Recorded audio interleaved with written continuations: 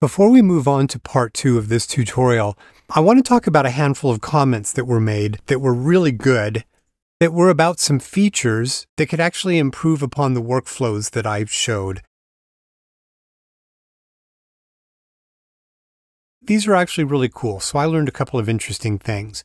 So let's come in here and take a look at how I had handled the angled edges by putting in this Z-step thing so that we have an edge that comes in at a right angle or a 90-degree angle to the bevel itself, to the beveled edge, to prevent distortion in the bevel itself. Well, it turns out the bevel modifier can handle this. So if we come over here and we remove these, let's just do a dissolve, you can kind of see that it does, it kind of introduces some distortion here in the bevel geometry. But turns out the bevel modifier can actually handle this with an option that I didn't realize that was there. So if we come over here under geometry, there's this option called loop slide. And you really wouldn't have an idea what it does until you actually turn it off, and then it does this. It actually correctly handles this situation by preventing this angle from going all the way to the edge that's being beveled, and it puts it at the edge of the bevel itself. It essentially slides it in. So that's a really awesome option. So thank you to the person that made the comment about that. The next comment was about a feature called limited dissolve that I did not realize was there. And I actually think this is kind of a thing with the way they've engineered this feature that makes it not very obvious. So let's come back over here. Let's turn this off and go back to my original profiles.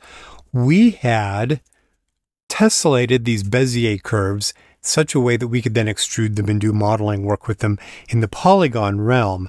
So when we come in and look at that, we've got these Bezier curves to form this object, and we need to tessellate this into a Bezier format. Okay, so we can see what the resolution is like, and then we want to come over here and convert this explicitly over into polygon mesh format, but it does this thing where it leaves all of these planar vertices in there. So I had shown how we could come in and we just dissolve them using the dissolve vertices function. But it turns out there's a way you can do this in one operation. So if I press the A key to select everything, if you then press X, which is normally a delete function, there's actually an option down here called limited dissolve. And it's not really obvious what this does, but if you come in, there is a max angle, and you just see how it automatically removed all of those vertices. It detects the angle between the vertices, and if they are below the threshold, it just automatically removes them. Well, if we zoom in over here, it's actually removed one too many vertices here and here. So if I take this down to a value of 2, it restores those, but it's removed all of those vertices along that linear path. So thank you to the person that let me know about this limited dissolve. Now, I wish Blender would have this as an option when we do dissolve vertices. It would make sense to me to perhaps have this as an option. But it's under delete, so if you press the X key, it will be there. Another comment that several people made had to deal with multiply selected objects and making a change which by default only affects the actively selected element. Then you need to transfer that to the other objects. Turns out there's actually a faster way of doing it. If you hold the Alt key down when you make a change, it'll automatically apply it to all objects. But for me, that never worked.